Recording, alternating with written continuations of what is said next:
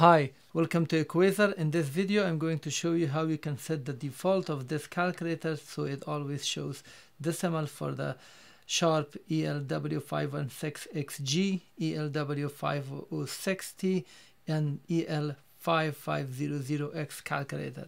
So by default, if you divide 2 by 2547, you will get something like this.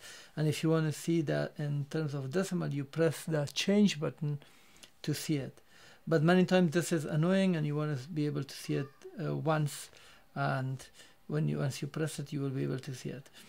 And so to fix that, we go to the setup with a second function, setup, and then press 2, so editor, and then select one line.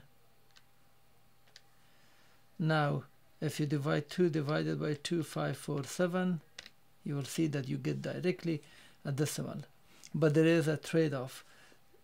Before, you used to write 2 over, let's say, 5, so you could write 2 over 5, and now 2 over 5 is written like that because you cannot do it.